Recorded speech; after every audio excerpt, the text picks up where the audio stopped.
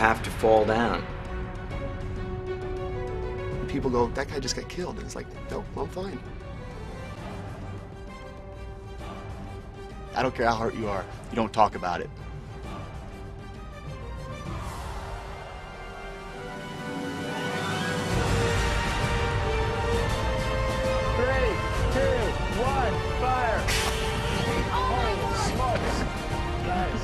Nothing's going to stop me from doing stunts. I just love this business so much.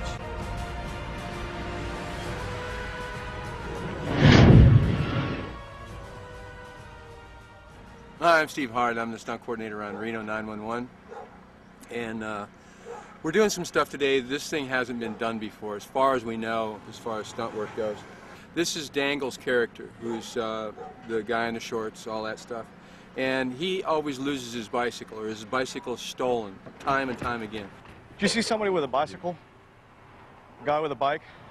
Anybody with a bicycle? It says police on it? Oh, son of a bitch. And he's found his bicycle, he thinks. And he says he's getting close, and he jumps out into the road, turns around, and he's hit by a truck. Well, we can't hit a truck, or we can't hit a guy with a truck. It's just, as you can see, flat nose. There's no place for our stunt guy to go. So what we came up with is we came up with a catcher to catch our stuntman. Right now we've minimized the danger, but I mean, you know, anything can happen. Kim can step out, you know, be in a wrong position. I can have a bogey come out. There's a million things that can happen. Kim can run an arm through there and tweak himself. Every stunt is dangerous. Anything can happen. It's not about how easy it can look. It's all about the fact that there's a truck, okay? It's like being set on fire. It's not about how small a fire is, it's the fact it's fire. Again, and I know he's really close, he's really, really close. He's really, really close. I know it, I feel it, son of a bitch, I feel him. I know he's close, I know he's close. I know he's close, I know he's close. And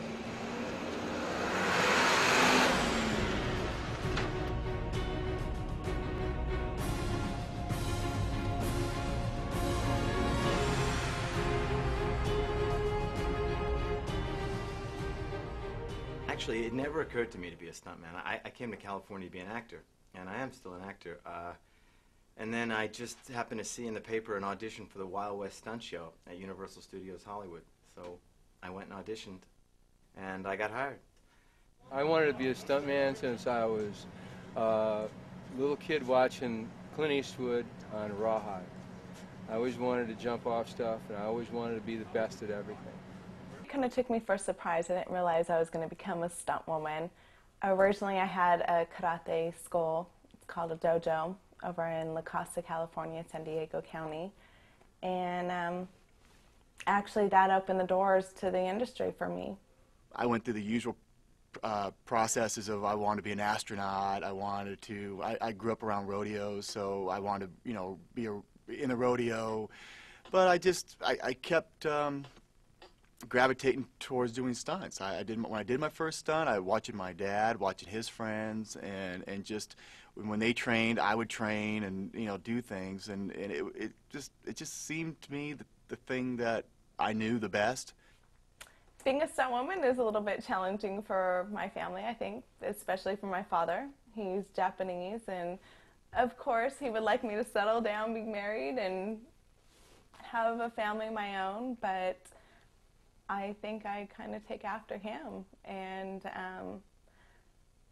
my life is definitely a little bit challenging for him to be able to cope with, but he does support me because he sees that I'm happy with it. They all worry too much, you know, and I worry. And if you're doing something big, you know, my mind is on the gag, you know, my mind is on the stunt, and I would rather not have outside distractions like that, like somebody else worrying about me, you know. I might mention it depending on how I feel, but generally I won't. I tend to not tell him what I'm doing until after the fact. Once I know that everything was good and I had a lot of fun and I'm safe, I'm healthy, then I'll tell him. I'll tell him afterwards so he knows I'm okay. Then he tells me I have rocks on my head and that I'm a knucklehead. My wife, we weren't married yet, but we were dating. She never really came out to the set. One day we were shooting locally, and I was doing a high fall, and it was through a window, glass building. from the 6th floor. So I do the high fall through the window, hit the airbag, piece of the glass comes down, hits me in the forehead, and I come out of the airbag just bloodied. And I mean, I have a pretty good gash that starts in the center of my forehead and goes up through to the top of my head. It was my only ambulance trip I've ever taken. They took me to the hospital, stitch up my head, stitch up my hand because I had torn it open too. And she drove me home that night. And I remember she was so brave the entire time and just, you know, was holding my hand and stuff like that. And she was just right there standing by my side. And as soon as we got out of the hospital, she got in the car, she started crying.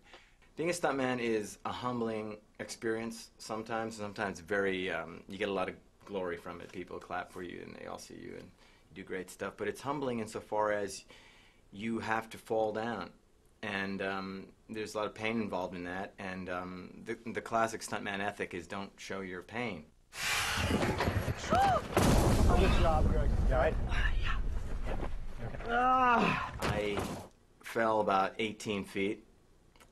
Not onto the concrete, thank God, but onto like a hard packed dirt-like surface. And I cracked some ribs, and I bruised my kidneys, my lungs, and my heart.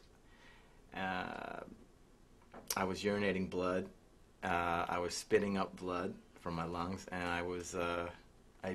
there was blood around my heart from my pericardium popped. I've known over the years, especially growing up in this industry, you know, I've known a lot of people who have passed away and been killed doing stunts. It's a rare occurrence, thank God, and it goes back to why I say we're not crazy, we're calculated risk takers.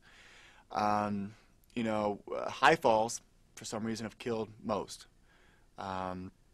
Going back, you know, to back in the 70s, late 70s, a man by the name of A.J. Bakunis, trying for a world record high fall, got killed, went through the airbag, 330 feet. Shortly thereafter, another man got killed because he underjumped.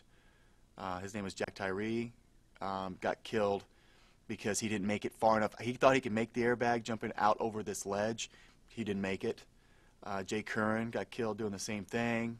I think more recently, Paul Dallas, who was not that recently, it was about 10 years ago still, but yeah, he was killed going over a railing, and he thought one thing, and it didn't work out that way.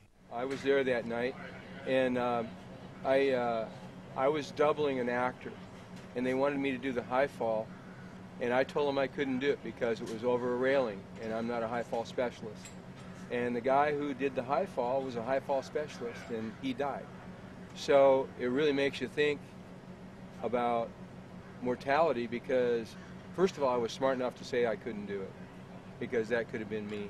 Sadly, it was somebody else. You know, it's a tough thing, you know, but you got to put it behind you and move on.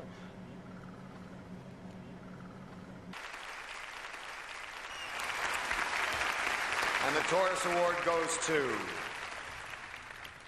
Gregory James Fitzpatrick, Starsky and Hutch.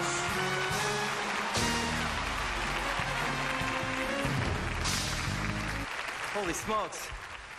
Thank you so much. I'm really overwhelmed and so grateful that there's a man here, upside down. Hey, thanks. Thank you. Everybody likes a pat on their back in their work. Everybody likes to know they did a good job. So I like when people tell me you did a good job. I like when my bosses tell me you did a good job. I like when the actor I'm doubling tells me, thank you, you did a good job. Recognition for me of doing stunt work is it's really cool to go to a movie theater and have people see what you just did, or not just did, but they see what your stunt was, and you have the crowd go, oh, jeez, or wow, awesome, you know?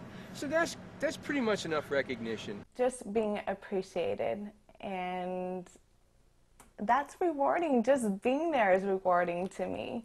Just the experience, and like I said, I feel good with being on the set, the people and everything, the friendships. That's rewarding to me. I still feel really good about just getting the pat on the back and getting paid for a job that I love to do.